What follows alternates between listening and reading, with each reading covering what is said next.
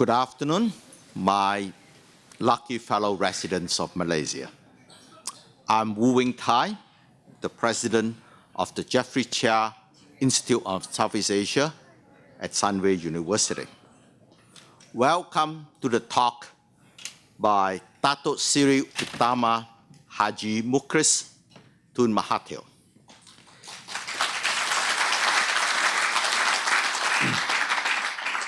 Dato Seri Mukhriz will share with us today his strategy to accelerate economic development in Kedah and how to ensure that the fruits of progress will reach every resident in Kedah.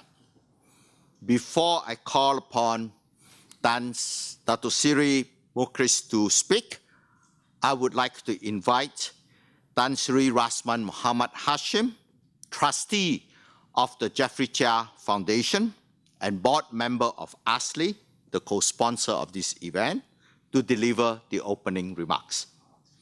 Tan Sri, Thank you, Professor Wu. I thought it was not necessary. We all want to hear what YAB has to say rather than what I have to say. But anyway, Tan Sri Jeffrey Cheah, founder and chairman of the Sunway Group, board members of the Tan Sri Jeffrey Cheah Institute and board members of ASLI, ladies and gentlemen, good evening and welcome to Sunway University. I would like to thank all of you for joining us today. And in particular, I wish to express my gratitude to YAB, Dato Sri Mukhriz, for taking time from his busy schedule to be with us today. This dialogue with the theme Dynamic Economic Development and Shared Prosperity, the Kedah Way, is especially relevant in these challenging times facing our nation. My congratulations to the Jeffrey Cheah Institute on Southeast Asia, especially Professor Wu and ASLI, for jointly organizing this event. The Jeffrey Cheah Institute has become known for conducting various events that contribute to a shared discourse regarding issues and developments in Malaysia and the region. ASLI, or the Asian Strategy and Leadership Institute, is Malaysia's leading independent, private, and not-for-profit think tank, whose mission is to create a better society. A major component of this mission is to serve as a credible and trusted link between key stakeholders to develop strategy options and key recommendations. Ladies and gentlemen, like all of you, I look forward to a frank and forthright discussion on matters of great importance. I am particularly eager to hear from YAB Dato Sri Mukhriz of his plans to help Kedah prosper and progress. Kedah, after all, is the oldest state in Malaysia and was a commercial center for traders from various countries, especially China and India. And if I'm not mistaken, it continues to be the main rice producer for the country. In this context, it would be also very refreshing to hear YAB's perspectives and insights on the Shared Prosperity Vision 2030, launched by the federal government recently. In closing, I would like once again to thank YAB for sharing this valuable time with us today. Thank you very much, YAB, and thank you. Thank you, Tan Sri Rasman. So, Dato Seri, it's your show. Assalamualaikum warahmatullahi wabarakatuh. Very good afternoon. Yang bahagia Tan Sri Jeffrey Cheah and the board members of the Jeffrey Cheah Foundation and board members of ASLI, yang bahagia Tan Sri Rasman, Prof. Wu, ladies and gentlemen. First of all, I'd like to thank all of you for inviting me to give a short talk and address some of the questions you may have of interest in Kedah. And I'm very happy to be given this opportunity to explain a little bit about what is it that we plan to do, where we are at the moment, what kind of challenges we've been facing with all this while, and how do we address them, and how do we push forward Kedah so that it is no longer known as the second poorest state in the country. Second poorest state. It's not something that we brag, but it's a fact. As you may all know, and Prof. Wu just alluded to that just now, I think Tan Sri Azman mentioned that Kedah is the oldest state in the country. How is it the oldest? In many ways, one of which is very interestingly, the Kedah Constitution or the state constitution is the oldest constitution in the country. The area of Jerlun, you might have heard of this place called Jerlun in Bukit Kehitam, was an area that first had its Malaysia's or the Malaya's first land office. Yeah? The first land office in this whole country was in Jerlun. And from there, it became the norm in Kedah. In fact, when the British came, they decided that Kedah didn't need a resident advisor because our civil service was already in place. But we've been very much an agricultural state for so long, as was mentioned just now. Tan Sri Azman also said that we produce a lot of rice. We used to produce about 70% of all the rice that all of you consume in this country. Now that's down to about 35. And this is due to population growth, of course, and of course more of our paddy land being developed for housing and such. And due to that, we are now a net importer of rice, when we should be producing enough for our own consumption. We contribute much towards the towards food security, which is an extremely important aspect of economy. But nowadays, I think this is a very hot topic these days. We are now importing a lot of food to feed our own people, which is something that we ought to be looking at more seriously. At the same time, the production of rice, unfortunately, doesn't enrich our people. It's an industry that is heavily dependent on subsidies from the federal government, particularly. And this is, the way I see it, not so sustainable. We ought to be looking at how we can increase our yield at the right price, at the same time make sure that our paddy farmers can make a living, much like at other industries, you know. So for so long, Kedah has been kept somewhat poor because of this commitment we have towards food security. And to make things worse, in order for us to produce rice, we need a lot of water. This is somehow the way we do it in Malaysia, in Kedah particularly, for so long. The way we produce rice, we literally inundate the paddy fields with water. If you look up north in Thailand, in Cambodia, in Vietnam, they don't do it that way. They don't need so much water to produce rice, but in Malaysia we do. And in order to supply water, we have to have enough water catchment areas, which means forest, lakes, dams, rivers, and all that, you know. So Kedah is perfect for rice because it's relatively flat with a lot of water, so and enough sunshine. So this combination of three makes it the right place for rice cultivation.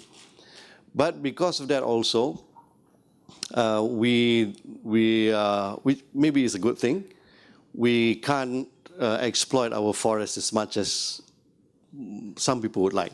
I mean, we are not inclined towards that.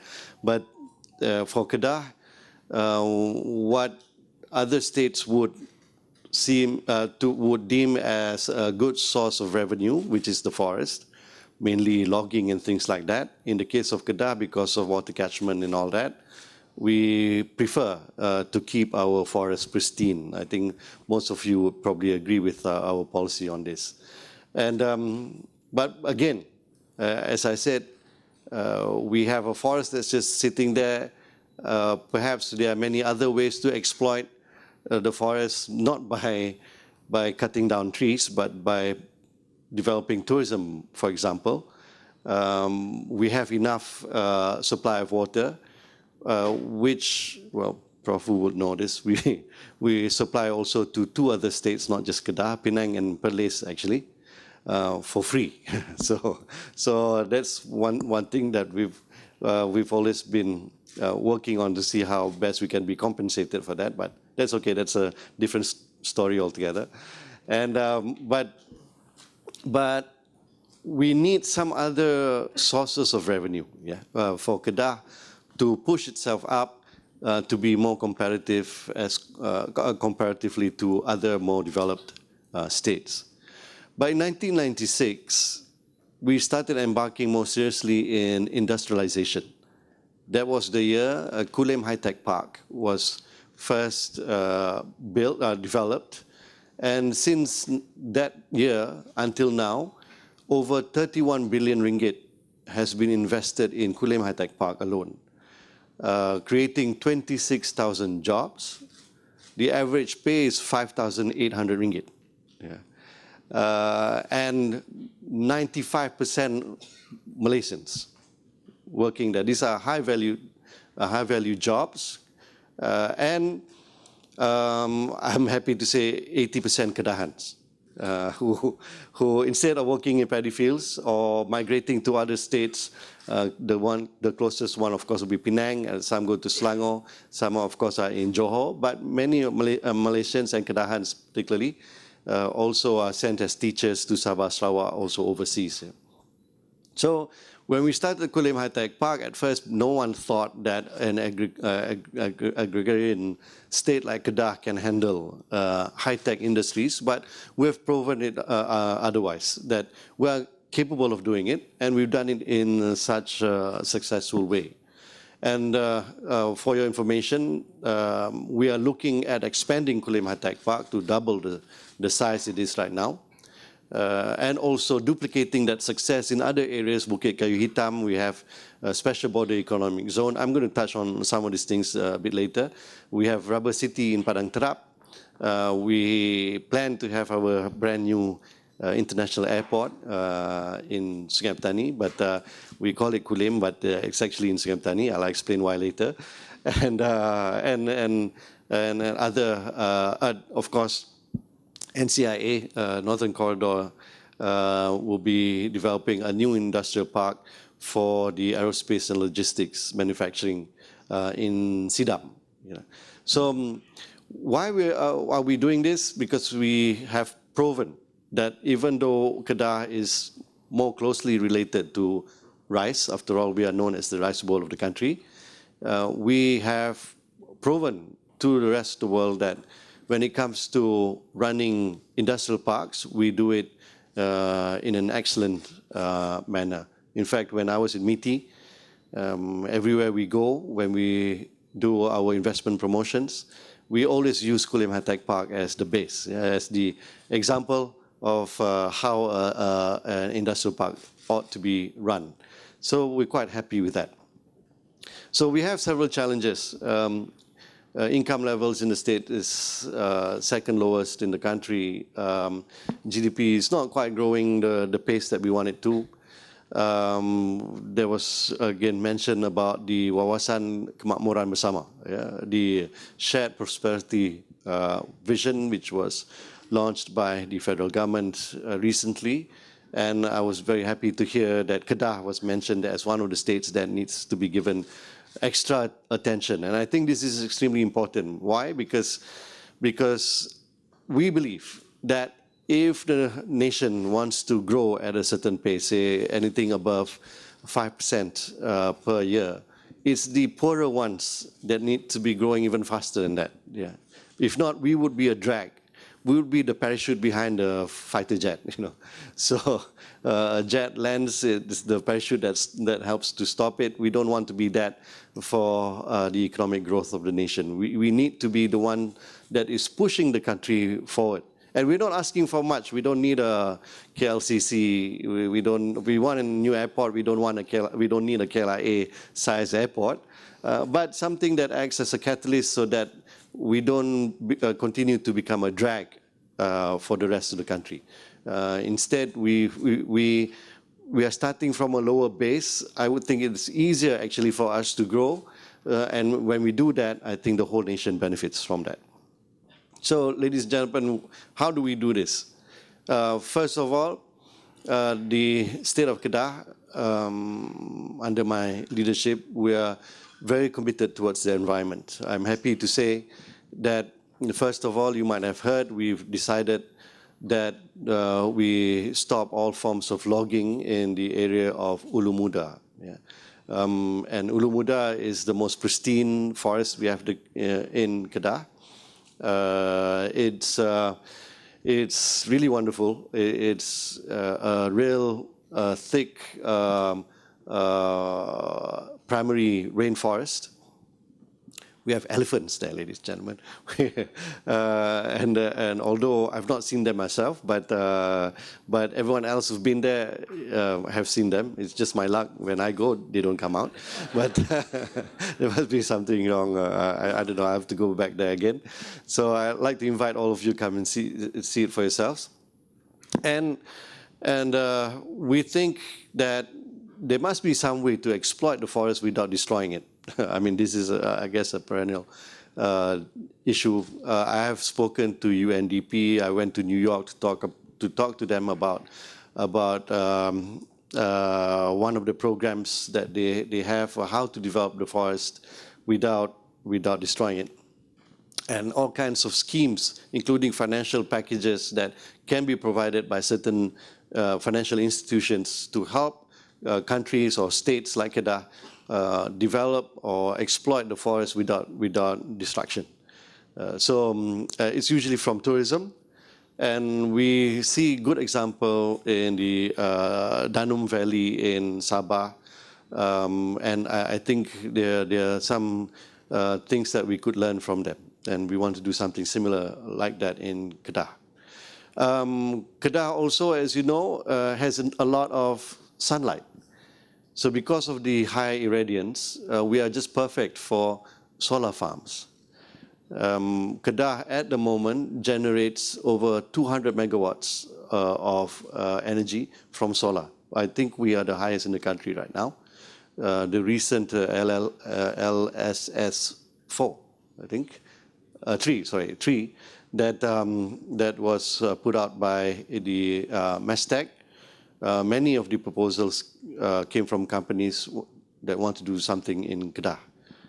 So we still have a lot of land, and we think that the more of them, the better, because that shows our commitment, how do we reduce carbon emissions. So I think there's no question about Kedah not contributing towards the green economy. Secondly, of course, is growth factors. So we are looking into catalytic projects that can help bring Kedah to a different level. I mentioned just now that Kulim High-Tech Park is going to be expanded. One small issue we have is that the district or the local council that handles Kulim High-Tech Park is a special one that was created by an enactment in Parliament. It actually belongs to a state GLC. The State Economic Development Corporation owns the PBT, owns the local government in Kulim High-Tech Park. But the land area that they have is now basically exhausted, and now they are moving into the local government of Kulim, which is right next door. So some of the new investors that are coming in phase 4 of Kulim High-Tech Park are complaining that their address doesn't actually say Kulim High-Tech Park, it says Sungai Seluang. You know, so they're not too happy about that name. It doesn't sound glamorous enough, you know. I mean, they want to show to people, oh, this is a high-tech factory, and then it cannot be a Sungai Seluang there, you know. It needs to say Kulim High-Tech Park, you know. So because of that, we are working on actually merging the two local governments. So the district of Kulim will include Kulim High-Tech Park, and the reason for that is so that Kulim High-Tech Park will have access to a larger tract of land, for them to develop as extension to phase 5, 6, and the rest. And then we want to duplicate that success in Bukit Kayu Hitam. Bukit Kayu Hitam now, a border town with Thailand, is going to be a new growth area. Yeah, there are certain inherent advantages of having a industrial park adjacent to a neighboring country. A lot of trade from Indochina, most particularly from Thailand, of course, comes through Bukit Kayu Hitam and goes straight to Penang. You see, so you can imagine areas like Songkhla, for example, which is in the east coast of Thailand, receiving goods at their port, being freighted by road, going through Bukit Kayu Hitam, ending up at the Penang port so that they can access, they can go continue or proceed to the Middle East and that parts of the world. So Bukit Kayu Hitam is actually extremely strategic. Yeah. So the Special Border Economic Zone, there is a new development there called the Northern Gateway. This is under the MOF Incorporated. They are building a new logistics hub and moving towards an inland port.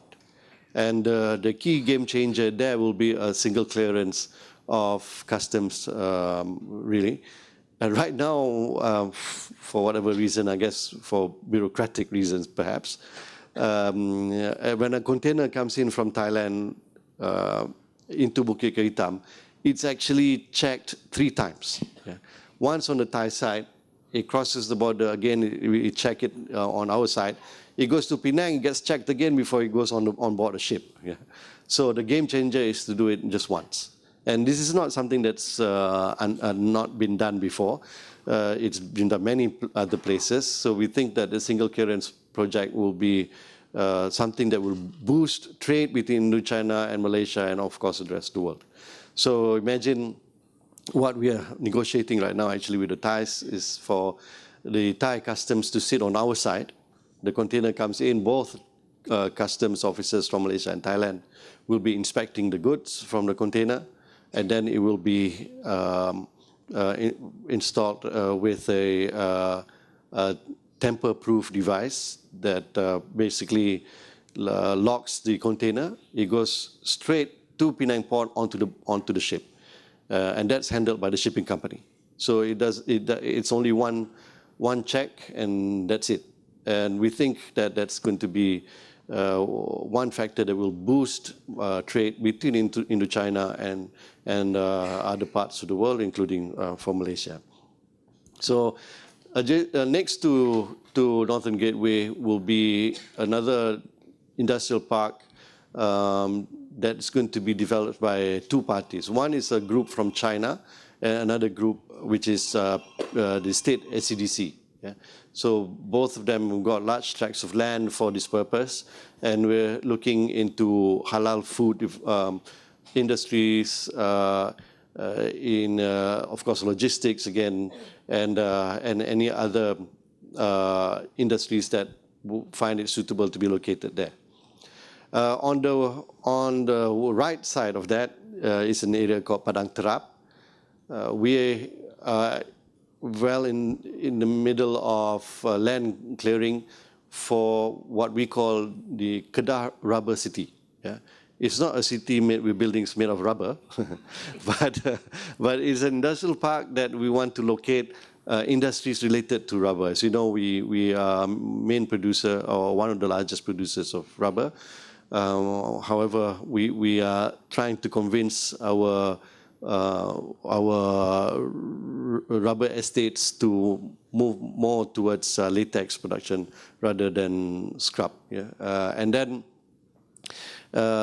it's the usual suspects like rubber gloves, medical rubber appliances, things like that, catheters and stuff. But also we're looking into more high-tech rubber industries. Yeah.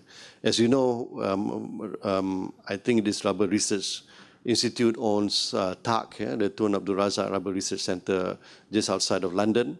a lot of fantastic work they do there, and I was hoping that some of those patents that they use can be used to produce products at our rubber city. So that's one area that's being worked on by NCIA. And then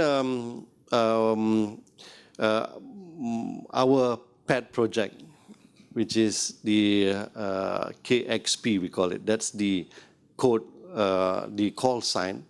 Every airport has a call sign. This new airport, for the moment, is called Kulim International Airport. So the call sign is KXP, that's what we call it. And actually, it's not really quite located in Kulim. It's in an area called Sidam, which is located in Sungai Petani.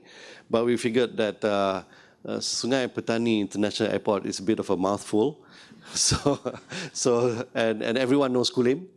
And in fact, the people most excited about this airport development are tenants of the Kulim High-Tech Park, because then they will have an international airport just 20 minutes away from where they are. So they are the most excited about it. So that's why for now, we still call it Kulim International Airport. Why are we doing this? It's really a cargo airport. I'm not downplaying the good work that Penang is doing, but Penang Airport is growing, and the demand for the airport is ever growing all the time. Yeah? But we feel that Penang is still focused on passengers. And of course, another part of the business of airports is cargo. And we've found that quite a number of industries, not only in Kedah, but also in Penang, are literally freighting their goods by road to KLIA. Why? Because of congestion at the Penang airport. So I was explaining this to Prof. Wu, who was a very strong advocate of Penang airport at one time, but I think he understands now, right? So we are now really having a need, because I find that when I talk to potential investors to come to Kedah, one of the things they ask me is, where's the nearest cargo airport? And I can't say KLIA, that's too far. Yeah, so when we talk about the potential of having our own cargo airport, an international one at that, they get really excited about that. And right next to the airport is, at the moment, we call it SLAM. Yeah? Why? Because it's in Sidam, logistics and aerospace manufacturing. Yeah. So at one time I was thinking that we have Sidam, logistics, aerospace manufacturing, Dewan Undangan Negeri Kedah, so slam dunk, I call it. But that's why I said things is not funny. So okay, so we'll stick with slam for the moment. It's not quite a slam dunk yet.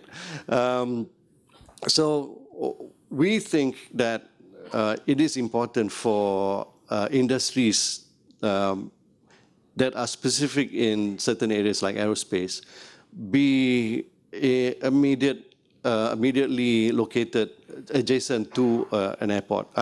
When I was in MITI, we knew that several industries were basically vying for spots next to Subang Airport. Like we know, what do you call it? Spirit Aerosystems, which is located at Subang. They have access to the airport. Then, of course, Aerod was doing MRO, several other. You have Sapura and all that, all located there, basically making full use of their access to a runway. And so MRO is, I won't say the easiest part, but that is a low-hanging fruit.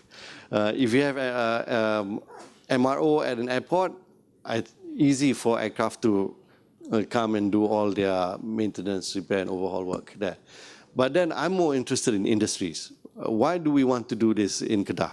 Because that northern region of Kedah and Penang particularly, we are the major area for electronic and electrical goods. We also have precision metal parts production. We have, of course, plastic material, plastics, even precision plastics there. We have automotive industries there. All of these basically add to the advantage or the attractiveness of this northern region, particularly Kedah and Penang, for industries like that, aerospace particularly. In Bukit Kayu Hitam, there is already a company called ACM, which belongs to Boeing.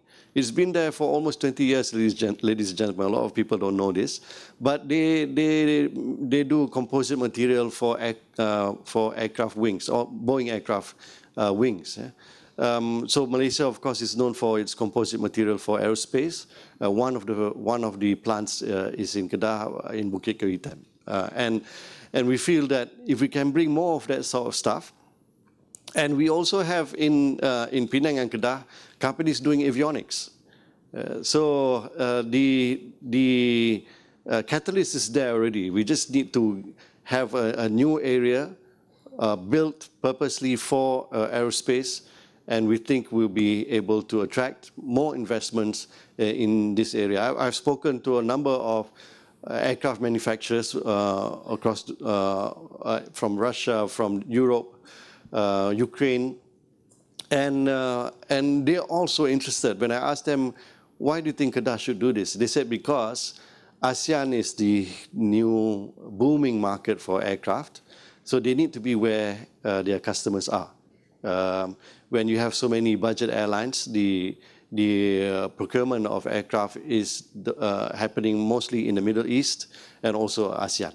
So if they can have some manufacturing here, or even assembly, they'd be happy to have access to this kind of industrial park. So this is why we're doing it. And so far, I'm happy to report that we are almost signing with several of these companies who will become our anchor tenants for SLAM. So we hope to achieve a slam dunk soon. So gentlemen, in a nutshell, that's where we are at the moment. And I believe that my stint in Kedah, I have to focus on bringing Kedah up the value chain so that we are no longer a drag for the rest of the country. We want to contribute, we want to be good taxpayers, we want to be contributing to the coffers of the federal government. At the same time, of course, I'm always begging for help from the federal government, and I'm happy to report that they have been very supportive. I think the federal government is very helpful. I don't know, maybe because of one of our member of parliaments is the Prime Minister. That helps too. So when he's focused on Langkawi, we get some spillover from that also. But literally all the ministries, every time we ask for something, they really try to go out of their way to help states, poorer states like Kedah. Yeah, I think that's what the vision is all about helping those states that are a bit behind, giving them a little bit of attention that they need, of course with certain budgets, and then I think we have no other way but up after that. So I'm open to questions, but again, I'd like to thank you for filling up this day one just to listen to my short spiel. Thank you very much.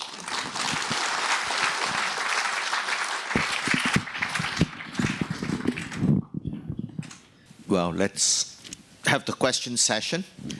We'll take 3 questions at a time so that Dato Seri can choose the questions that will make him look good.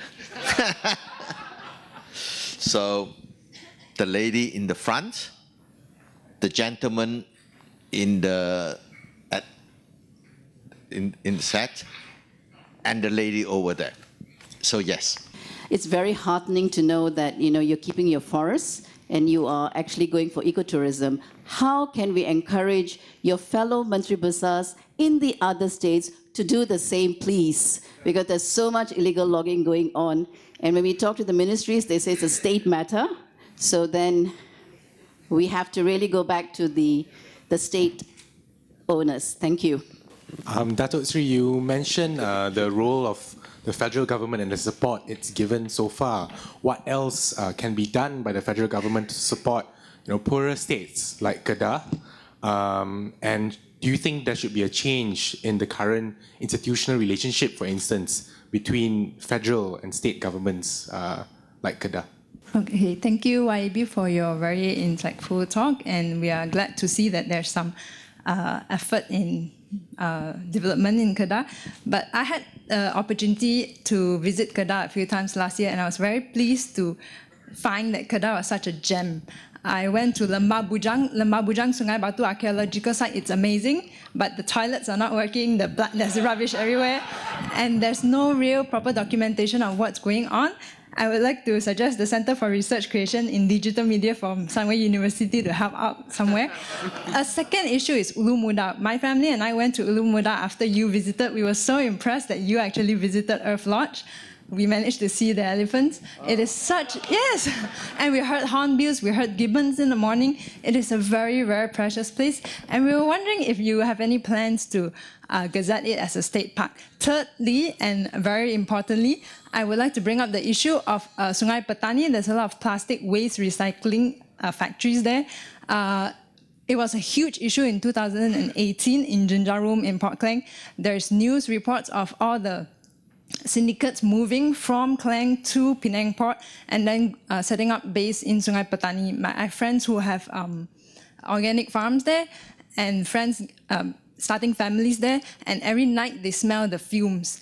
And in Jenjarum, Greenpeace did a report, Fisheries Department, they found toxic materials in the prawn farms, and prawns all died because of the plastic factories. I'm just wondering, what is the impact of these plastic factories on our rice bowl? And what you plan to do about it? Thank you. First, the first question was about how do we convince the other MPs?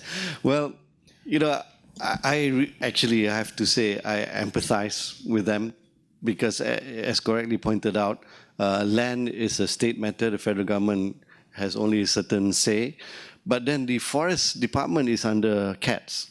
Yeah? Now,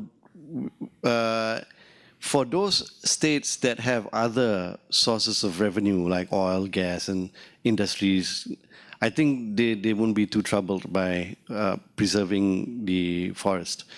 It is the poorer states that have limited sources of revenue that are pressured. They are under extreme pressure. And if you're not creative enough to think of new ways to generate income for the state, then the easiest way out is just by logging. When we decided to stop logging in only Ulu Muda alone, that's 60 million ringgit lost in a year, just like that. And I have to find ways not only to recover that by other means, but we are already now exposed to potential claims by concessionaires, because many of them have actually paid premiums during the previous government. So they are now demanding, what do we do about their concessions? Do we move them elsewhere, get them to do something else, or do we compensate them not only in full, plus, yeah, because loss of opportunity and such. My dream, the most ideal situation is if I can convert a logger to an eco-tourist developer. If I can do that, I think there should be a paper in Harvard about it or something. You know, a case study in Harvard or something like that, where we can convince people to do that. But I don't think it's impossible. So we have to work on that. But for the states, I think we need to keep talking to them about and helping them, federal government particularly, I think need to help the poorer states find new sources of revenue. It's not on to just tell them, stop the logging. In our case, also, you have to stop logging because you are producing rice, you need water. We know that. But we need help. We're not making demands from the federal government, but then we need as much help as we can get. And as I reported just now, the federal government is very helpful there. So in a way, I'm not really answering the question, but that's as diplomatic as I can get, I guess. okay, how is the federal government helping states, and how can we improve? You know what? I came from the previous government before, and then we came back in under a new government. I think this is a golden opportunity to relook at how the relations between state government and federal government is, and then to see where we can improve them. Do you believe that some of the laws that we are bound by were made right after independence, and they've not been changed? You know, some are so archaic that it just don't make sense anymore. Some of the financial relationship we have with federal government has certain ways that they contribute budgets to the state governments. We find that some of them are not so relevant. Yeah? So maybe we can change that a little bit to make it more in tune with the times. Yeah. I could give you some examples. Like, for example, the federal government will give you money, state will get money for maintenance of roads. Yeah. So some of the conditions of the road for it to qualify to receive these maintenance funds, I think needs to be changed. And we have already brought this up with the federal government. I think they're really looking into that already. So there is a new opportunity because we are a new government, both state and federal, coming from the same ruling party. So I think we have the political will to make these changes. And then how do we do a state park but still call it a national park? That's my challenge, because when we promote a state park, it doesn't have the attraction. When you need a catchy name. When you call someplace a national park, people want to go to that. You know, Yellowstone National Park, or okay, you know, Yosemite or something like that. And so Johor has done it. The Johor national parks are actually state parks, but they call them national parks. So we are looking into amending our state park law to take in learnings from Johor, and I think Pahang has done it, so that we can term some of our forests as national parks when they are actually in fact state parks. There is a slight difference. We'd rather keep them as state parks because that means the state has control over them. When it becomes a real national park, that means it's federal government. And state governments are very possessive about our land. That's the only thing we have. So we are always reluctant to relinquish control over land matters. So the way Danum Valley does it, they alienate a certain area forest as their national state park. I think it's under Yayasan Sabah. And then right outside the park, they build resorts. So it's in those areas you're allowed to do that. So then tourists can go to the resorts and then do daily excursions into the forest. I think that's the model that we'd like to consider. But we are open to any, or maybe Tan Sri Jeffrey would like to invest in Kedah. This is, or you have many tycoon friends who will be willing. So we'll be very happy to look into potential areas where they can develop resorts and things like that. We've been talking to Kazana also. I don't know. I hope it's not confidential, but because they own Thye and they've done fantastic work in Thye and Langkawi. So we hoping they would be interested to do something just outside of Ulu Muda. Lembah Bujang, of course, I've not spoken about it, but each time I have the opportunity, I heavily promote it because it is the Bujang Valley is what it's called. It's already documented that the civilization began sometime around 800 BC. 800 BC. Yeah. So It was a trading post. Well, it was already a civilization at the time. And there are 4 things that they did, which I think is very significant. One is they had mining already. They had the mining industry. They were mining iron ore. And the iron that they mined in and around Kedah was of the highest grade. Yeah.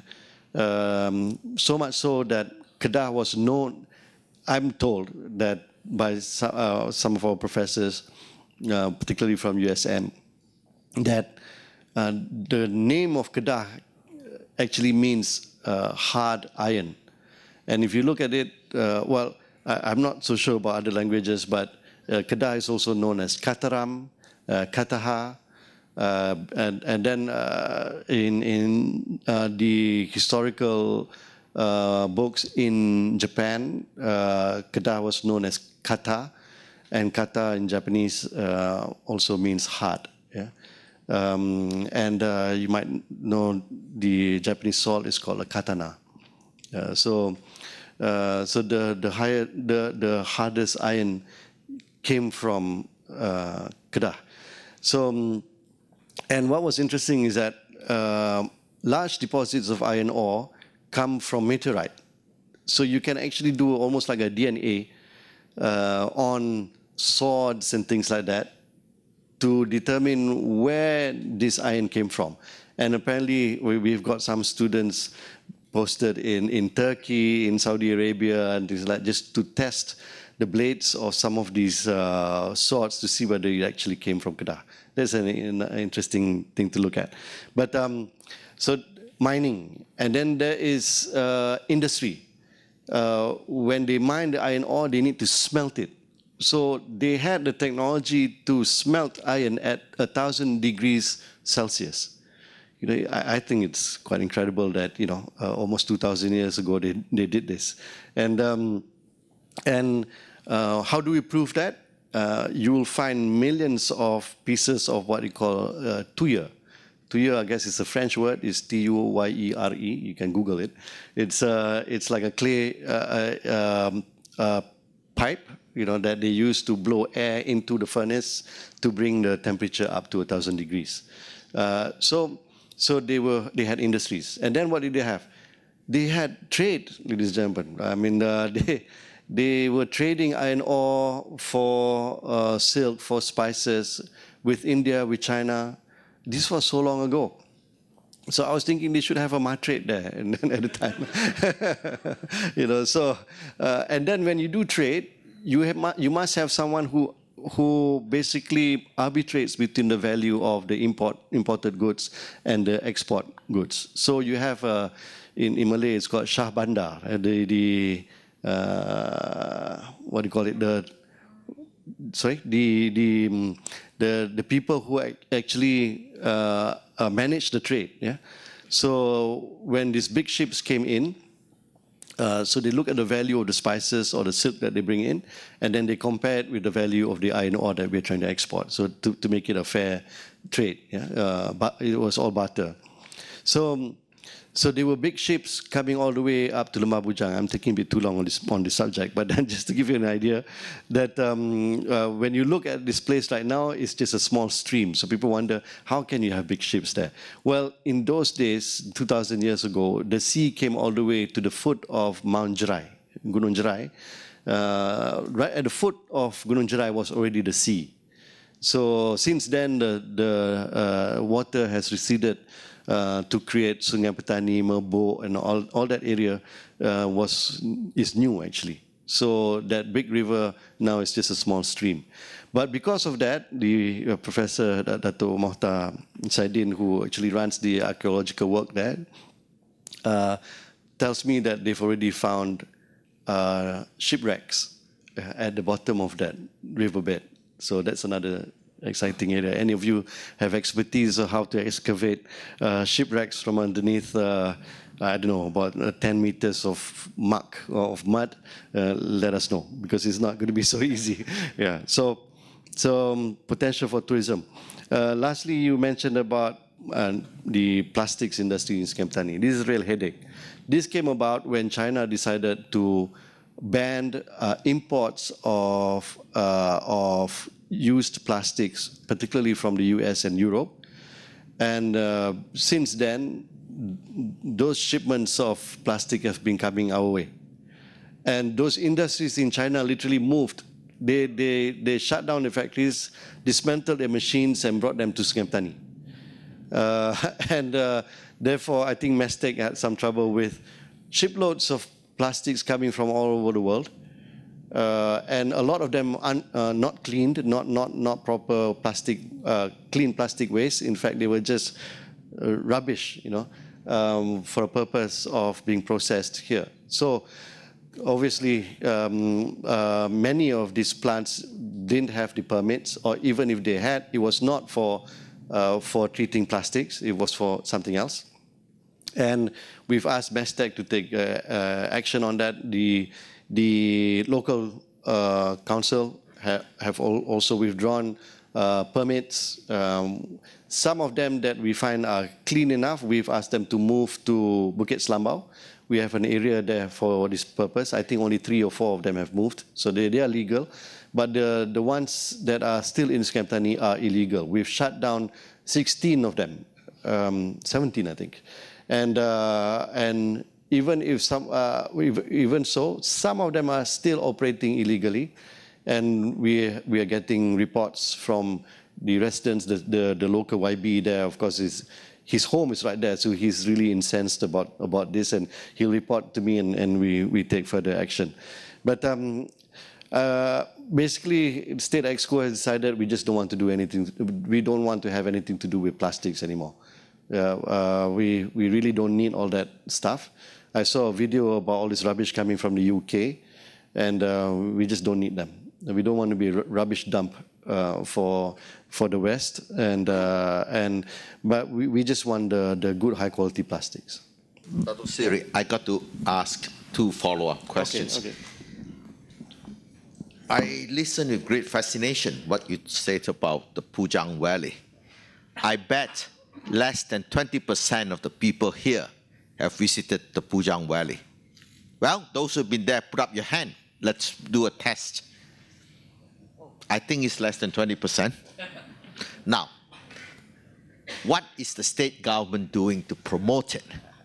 Because given what you have told us is something that I think many people would like to visit. But of course, there's a question of marketing, there's a question of presentation that needs investment. So the first question is, you see a lot of promotion of Langkawi as a destination for tourism, but what are you doing on Pujang? That's number 1.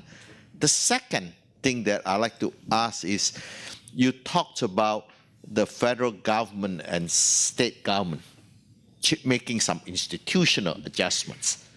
Like, for example, the federal government giving more of the revenue to the state and the federal government having less, which means that the state has to do more things and the federal government doing less things. So what would be some of the areas you think there should be a redivision of labor? Like, for example, the obvious one to me would be a bus system. Right now, every bus station stop in the country is decided in Putrajaya. That is ridiculous. So I'd like to know, besides transportation, what kind of rearrangement? Regarding Pujang Valley, I think this is not really unique to Kedahans, but we are shy to promote something that we feel is not quite up to mark just yet. We feel that there needs to be some basic infrastructure ready there first before we are brave enough to go and promote it to the rest of the world. But then we need to strike a balance. Where's the point where you start to do it? Yeah? Even as we speak, over 1,000 people will visit Pujang Valley every week. 1,000 already without any promotions. And these are, some of them are students, some are tourists coming in from Penang when they hear about things, despite the lack of promotions, but somehow they get to know about it. So we have been dealing with MOTAC, Ministry of Tourism, Arts and Culture. They have allocated some funds. We're working also with NCIA to basically develop some basic amenities at the site, Sungai Batu we call it, so that basic stuff will be there, like toilets and stuff like that. Of course, that is a must. But then a small showcase to display some of the artifacts that we have discovered there, a bit of history to get people excited about what they're seeing there. Of course, this is not Borobudur. This is not Angkor Wat. We don't have a huge monuments and things like that, But still, from a historical standpoint, it is extremely interesting, I would think. So we are working with the federal government on developing before we start to promote. What's the private sector role in this? Oh yeah, we are very, very open. So there have been one proposal that is a PPP. Yeah, so of course private sector doesn't mind if federal government wants to put in some money, but then it goes back to the business of it. So how do we charge a certain entrance fee? Then will that be allowed to be given to the private sector developer? Things like that. So we're willing to discuss that, actually. So if there are any ideas like that, please feel free to write to me about that. Institutional adjustments, which areas? One of the things, well, related to transport, for example, yeah. We have Langkawi that is already doing okay. I mean, I wouldn't say that it's doing extremely well, but it's reached a certain ceiling right now. We have to kind of push Langkawi further. It's only stuck at about 3 to 3.5 million tourists a year, and we need to do more to attract more people in. But it's again logistics. So more airlines coming in. We just got Qatar Airways flying 5 times a week from Doha. But the key thing is the ferry terminal. So Kuah is okay. Well, it could be better, but it's all right for the moment.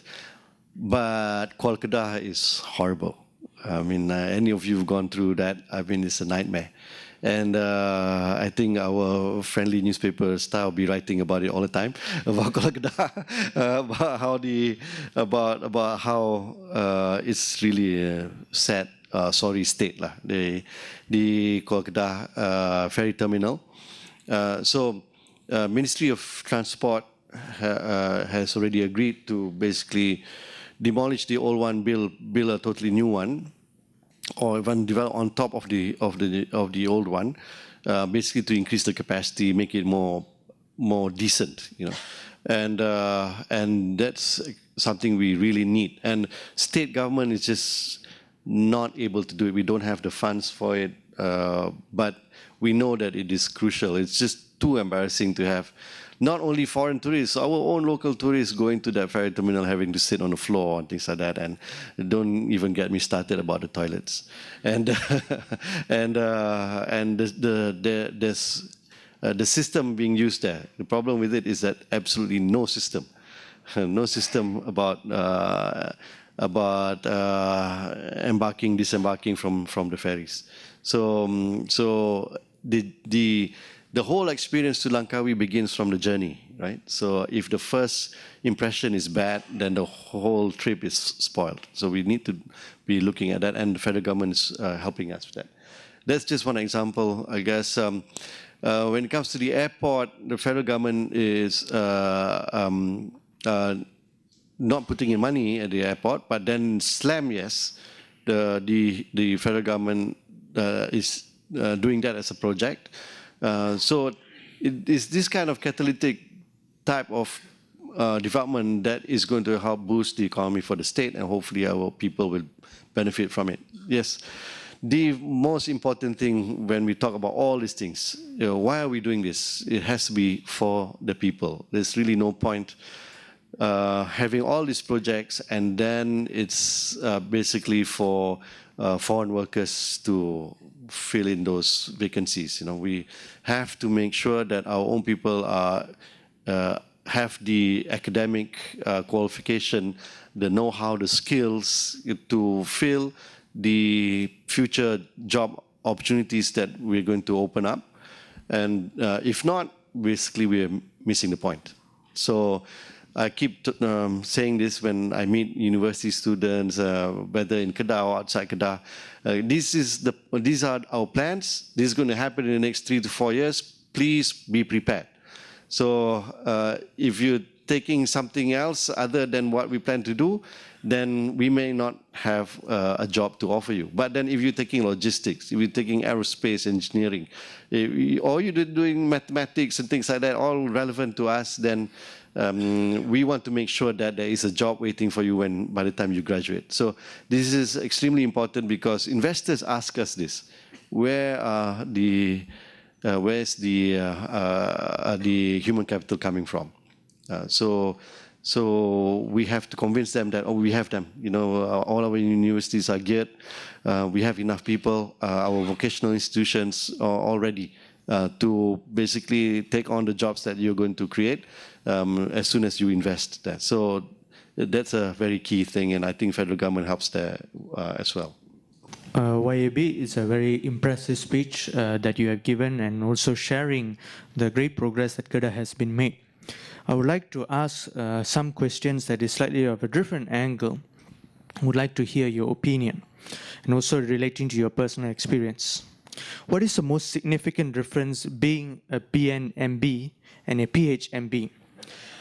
And also the other thing is, as a key leader of a Malay-based party, how do you see the fear that there are so many parties competing to represent the Malay interests, and how this may or may not in turn weakens the Malays collectively in relation to non-Malays? And finally, do you agree that all Malay-based parties should merge into one or come under one coalition? Thank you. Good afternoon and salam sejahtera. So you have a very interesting situation in Dun Kedah, in the sense that you have 19 seats, right, made up of 4 parties, and the opposition is 17 seats, made up of 2 from UMNO and 15 from PAS, Parti Islam Malaysia. But at the same time, we don't hear much of fireworks and sparks coming out from Dun Kedah every time they sit. So I'm just wondering, you know, your success in dealing with them. Maybe they are not out just to oppose you for the sake of opposing. Maybe they are falling in line with what they propose as their budaya politik matang dan sejahtera, and they will support you as long as you have policies which will benefit the rakyat, like you have said so yourself. And finally, I'm just wondering, is this success in dealing with a strong opposition in Kedah a contributory factor in PAS pledging 18 MPs solid support for your father to continue as Prime Minister until full term? Thank you. Yang Amat Berhormat, your presentation on Kedah was impressive.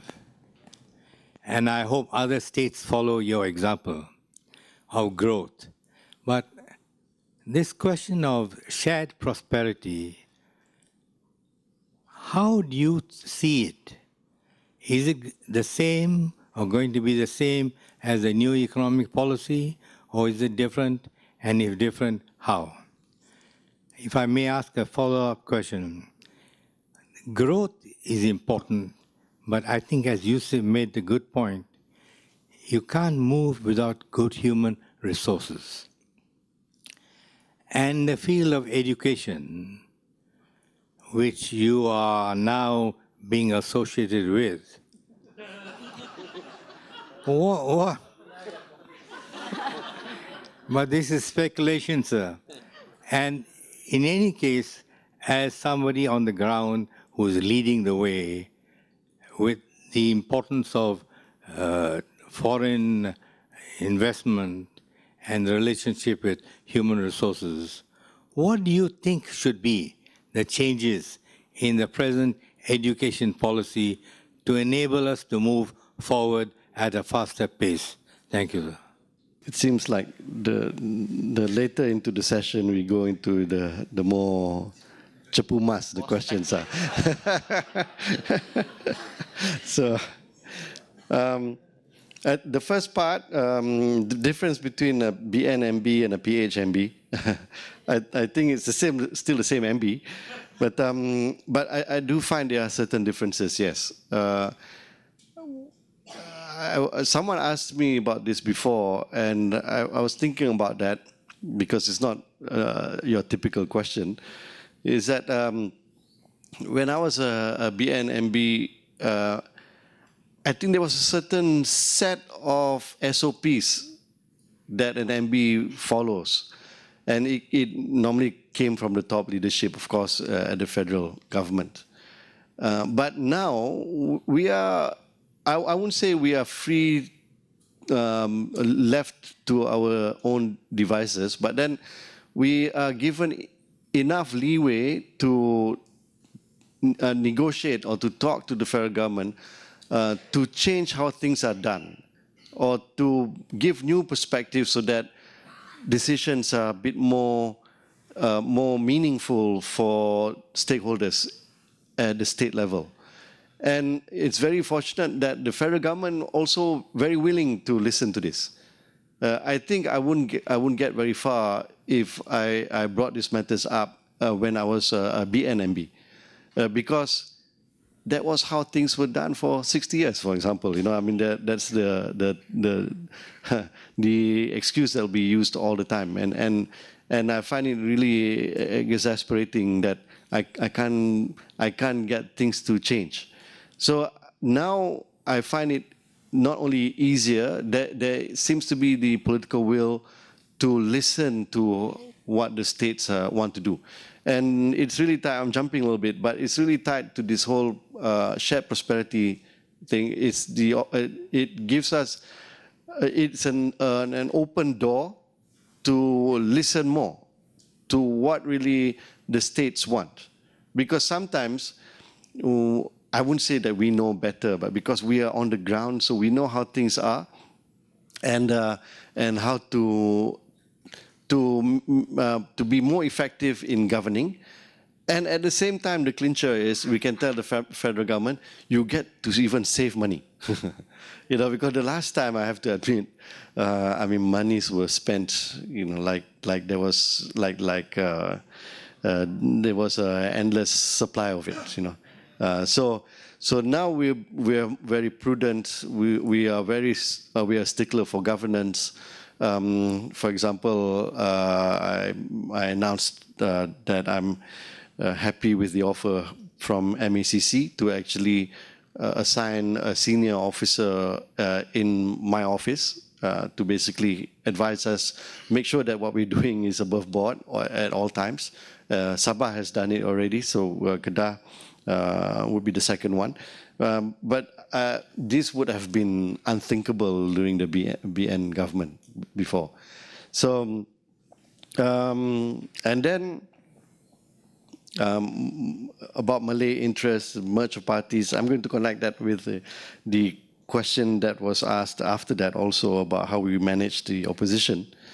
Well, when Bersatu was first formed, we did have as our own mission, although it was not written, to be a serious alternative to UMNO, to allow for those who were in UMNO to consider Bersatu as a natural place they would migrate to, you know.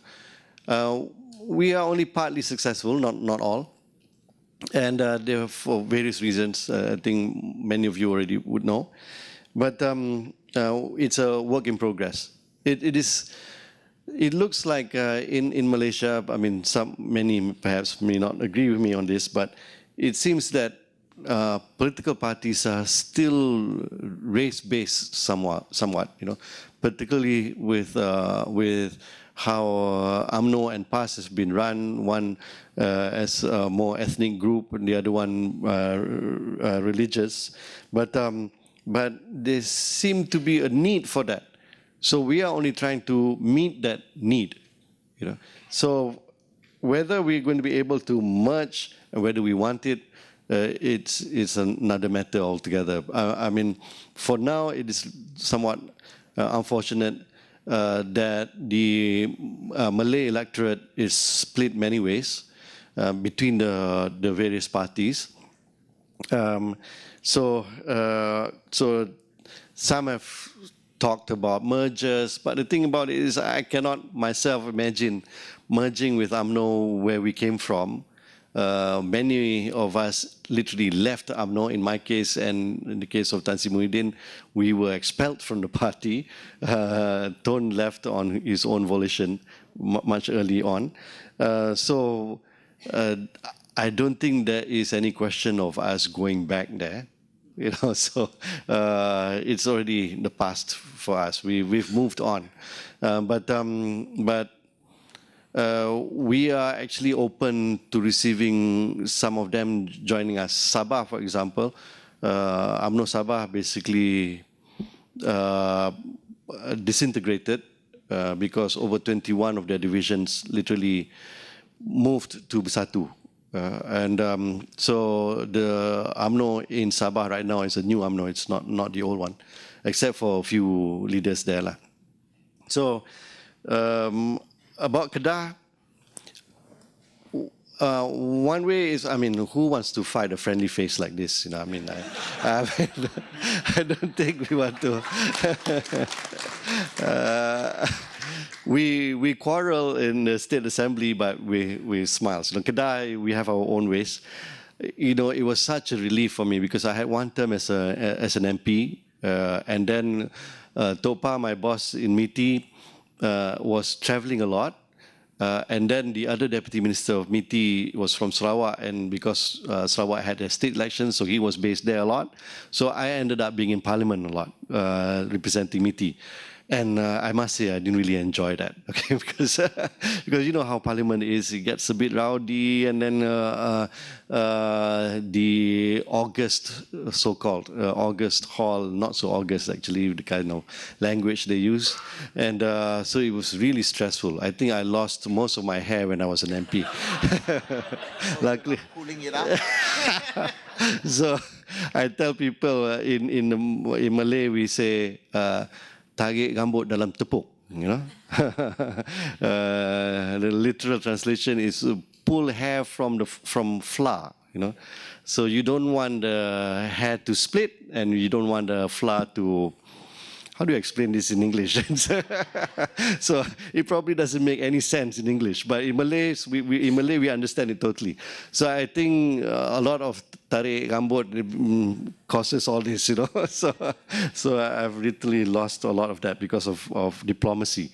So when I moved to Kedah, the first time I contested in a state seat in Kedah, I convinced my bosses that I didn't want a parliamentary seat. I want to be fully in the state. They didn't believe me at first, but then I said that no, I just want to contest. Not only did I want to stand in a parliament seat, I chose a seat that we lost before, which is Aitam.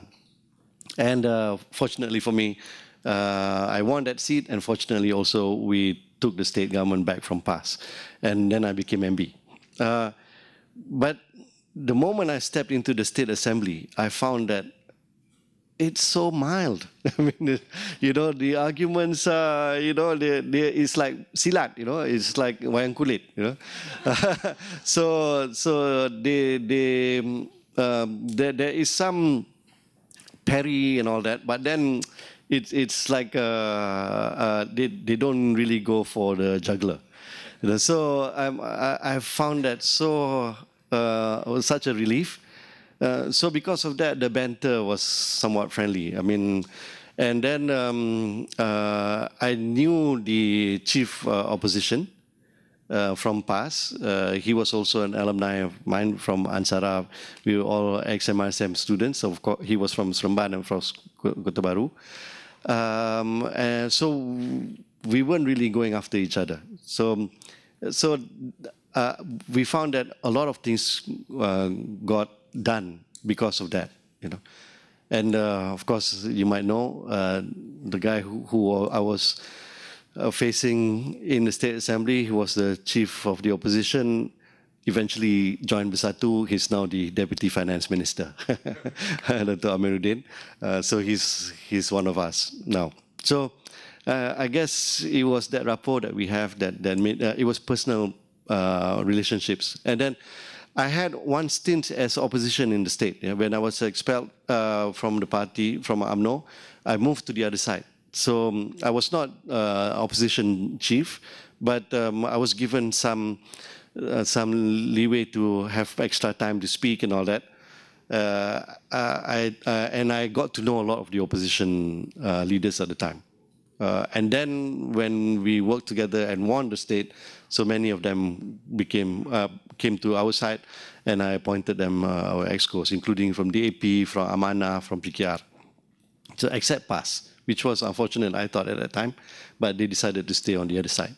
So whether that contributed towards 18 past MPs supporting Tone as PM, I don't know.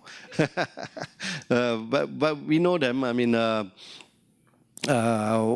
find that we don't really quarrel with them so much. I mean, we have our differences. Some of our differences are very substantial, but then we're not at each other's throats. Then, Tansi, your point, I've read many of your articles about this issue, but I wouldn't say it's an issue, but shared prosperity. As you know, right from the early days of the NEP, it was always growth with equity. It was not growth at all cost. The trickle-down effect didn't work. We needed to guide growth so that it meant something to those who mattered. It's usually the ones who were disenfranchised, right? So if we're not looking at the individuals, now we're looking at the state level.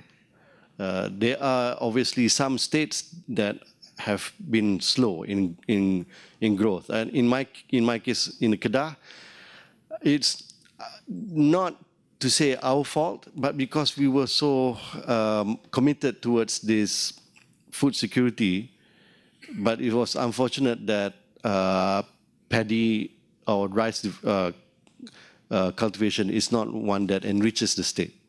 So we are heavily dependent on subsidies, as I mentioned just now.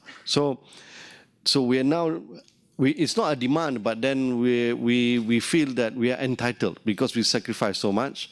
We also preserve our forests because of this. So we think that the federal government should give more attention to the poorer states. And when shared prosperity was announced as a new vision, we wholeheartedly supported it because we thought that it was timely. So now at the state level, we too have to implement shared prosperity because we have certain districts like Baling, Sek, Yan, Padang Terap that are behind. They are nowhere near Sungai Petani or and Kuala Muda, even Kota Star. Yeah. So and of course Langkawi, Kubang Pasu, they are a bit more advanced. So we need to I wouldn't say discriminate, but then we need to pay more attention to those districts that are behind. So maybe they want to do something like agriculture, agro industries and things like that, tourism.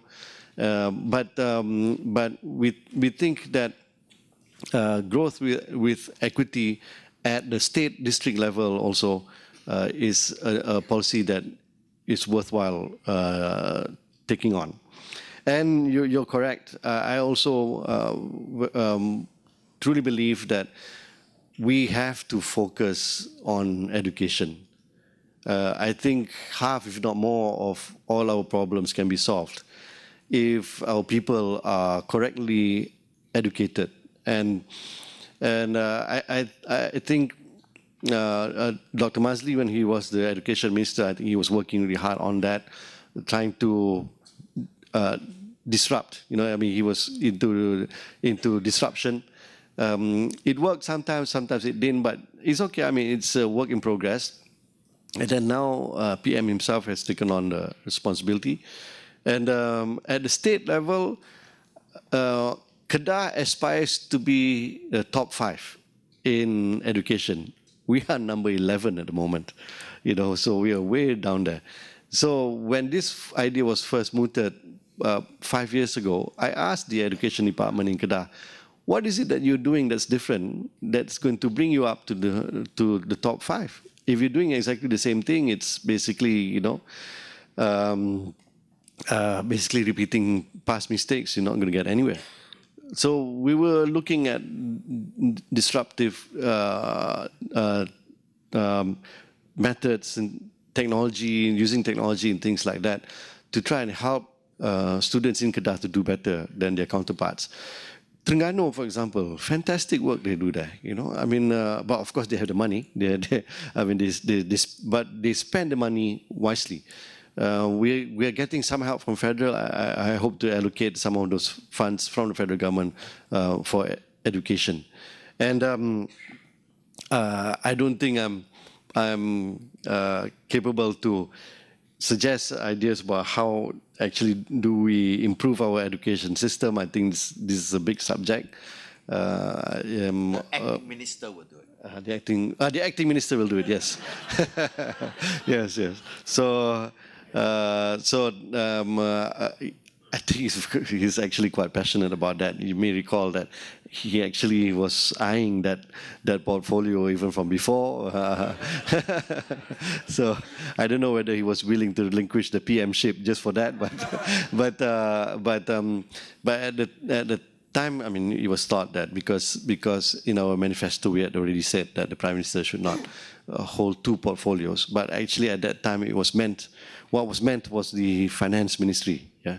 So that practice, I think, needed to stop, and we did that. I mean, we split between the PM and the FM. I mean, finance, not foreign, but education is a different ball game altogether. I think education needs special attention. If we get education right, I think we solve more than half of our problems already. Assalamualaikum, Dato. Saya Alia Syahidah alias. I'm born and raised in Kulim. I'm very proud being Kulim, and thank you so much for being our MB from last time and right now. And we are happy for Kulim Airport. But today I would love to talk about the ecotourism, especially in Langkawi. We used to have it before, and it's very okay. But the thing is, because of the ecotourism, we understand all the tourists came and it give a lot of good economic turnout to all the rakyat. But the thing is, I think state don't really educate well the rakyat, how to really take care of the environment. Because actually right now in Langkawi, we already had a problem with the helang. We already have problem with the hakisan and everything because of the boats, because of the food that they're giving to the helang. So I think it's still, for the ecotourism, yes, we love that, but we still have to educate the rakyat. And especially for the Sungai Batu. The Sungai Batu need a good pagar.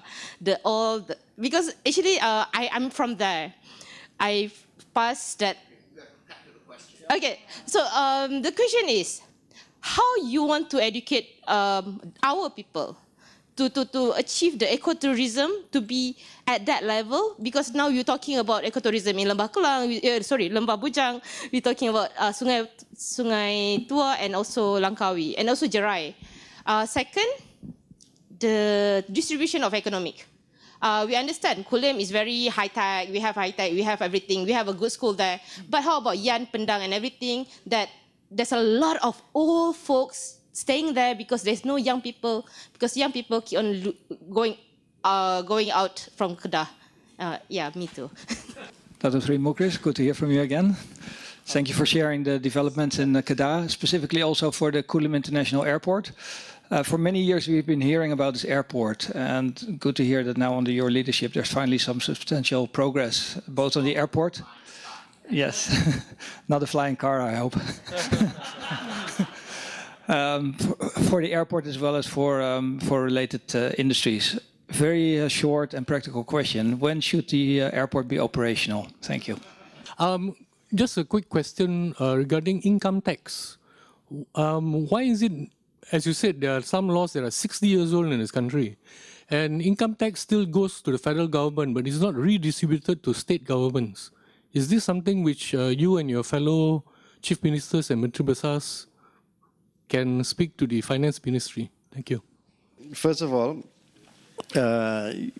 yes, when we talk about ecotourism, one of the major challenges we are faced with is how do we educate our own people to understand what that is about and how they contribute, but how they benefit also. So Langkawi is called a geopark. Why? Because the Gunung Macincang is 550 million years old. It's the oldest. It's the same mountain range as Gunung Jerai. That's why Jerai is also a geopark, but a state geopark, national geopark. Whereas the Langkawi Geopark is UNESCO. UNESCO. Yeah. So it's slow in progress, I must admit. It was fortunate that when the geopark guys came for our re-evaluation, I think it's every 4 years or so, they interview people randomly, you know, and ask them whether they know anything about the geopark. So fortunately, the makcik that they asked at the time knew. I think she must have been briefed before, or she had read a brochure, or she attended one of the talks about the geopark, and she was a trader. I think she was selling nasi lemak, but then she said that she benefited from that, and she also promotes the geopark when she gets the chance to meet with tourists. But then there's certain practices there that are not conducive towards ecotourism. And you correctly pointed out, one of the things that our boatmen will do when they go into Sungai Kilim to impress the tourists is they rev up the motor of the boat, yeah, and the eagles get attracted by the noise, and they come swooping down, and then these guys will throw chicken, you know, onto the water. And I mean, not many places in the world you get to see feeding eagles, you know, but it is not natural. That's the problem with it, you know. So first, it's not natural for eagles to be eating chicken like that. No, not frozen, but then it's not ayam mas or anything like that. But still, it's not natural. It's not, and it is their habitat. Sungai Kilim is their habitat. But then to get attracted to revving motorboats and things like that, it's a bit not natural. So we try to educate our guys to understand what a geopark really means. The other thing is that in pursuit of revenue, yeah, to take on tourists, so they want to go in and out quickly. Yeah. So they speed, you know. So when we tell them to slow down, Sungai Kilim, because it's a geopark, you have to slow down. It's a mangrove area. When they speed, the waves start to erode the embankment of the river. Yeah. So then our own livelihood, the mangrove will slowly be eroded. So we explain these things. Some of them understand. Some of them they just want to make their daily buck, you know. So I think it's work in progress, unfortunately. But we're trying to show them that eventually they benefit from abiding by this set of rules that we have, because tourists come because we are a geopark. So if you don't do this, eventually your own livelihood will be impacted by that. So that's one thing. And then, yes, we hope to get a budget from MOTEC to build fence around Sungai Batu, because if not, we have people encroaching. And then I mentioned earlier about how we're going to focus on those areas that have been left behind. So Yan included Padang Terap, Nibaling, Sek, Say, for example, we have organic rice being grown there, and it's now becoming an attraction for tourists. People come to actually till the rice fields in their kemplikat, in their sarongs, you know. It's nice to see a blue-eyed blonde European wearing a hat and a kemplikat, walking into the paddy field to plant paddy. Although locals don't do that anymore, but we now use machines. But it's okay. I mean, they like that, and the occasional leech doesn't turn them off. But I think the activities like that can spur growth in these areas. The NCIA actually is doing a lot of work there.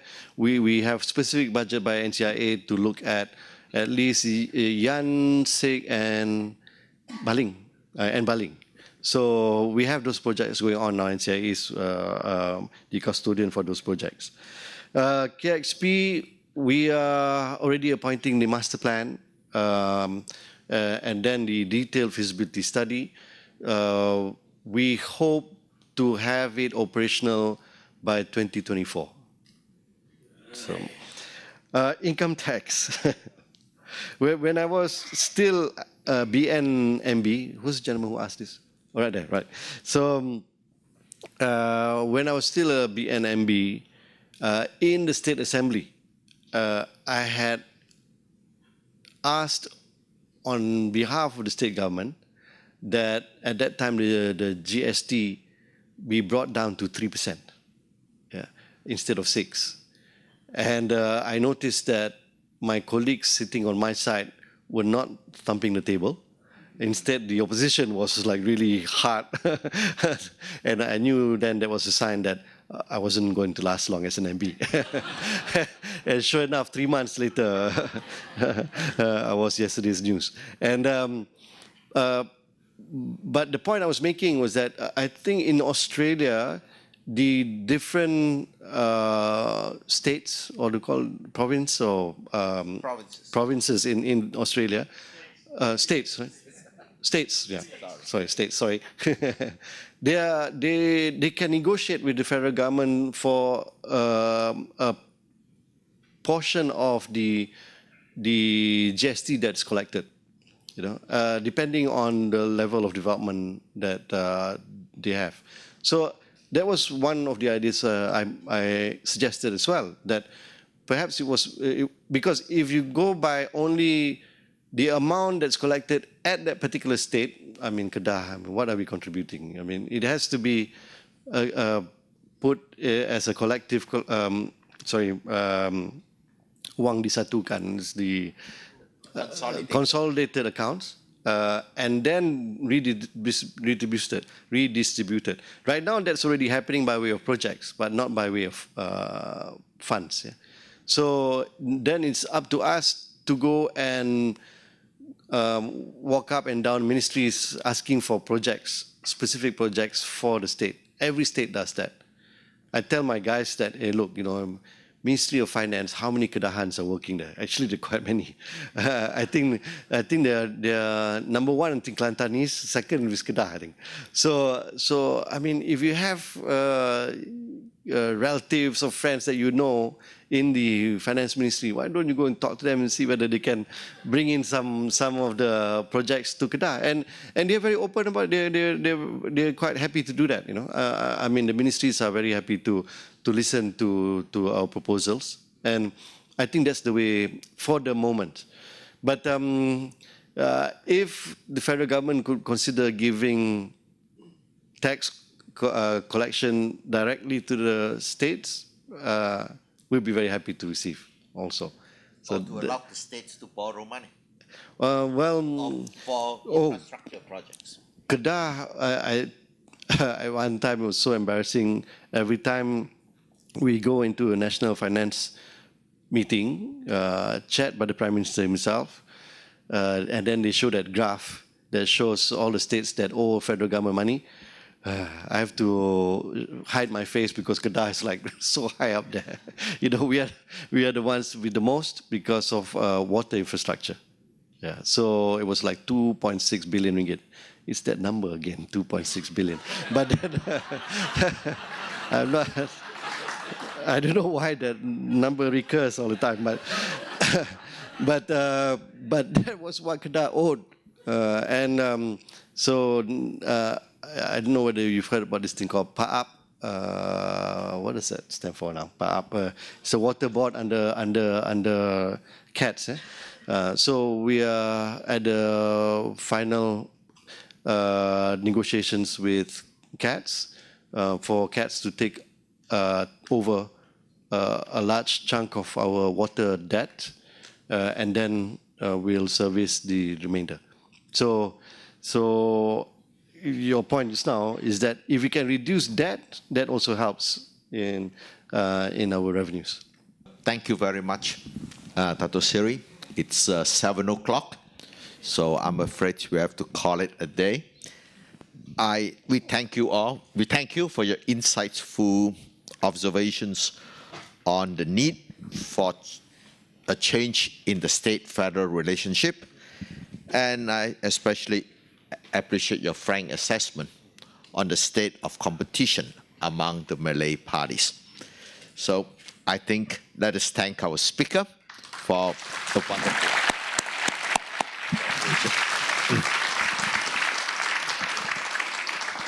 And I think we would like to present you a memento for your contribution. Could I invite Tan Sri Jeffrey Cheah on stage?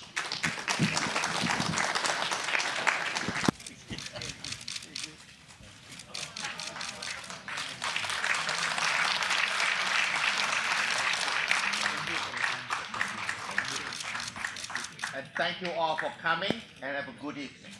Thank you. Thank you very much.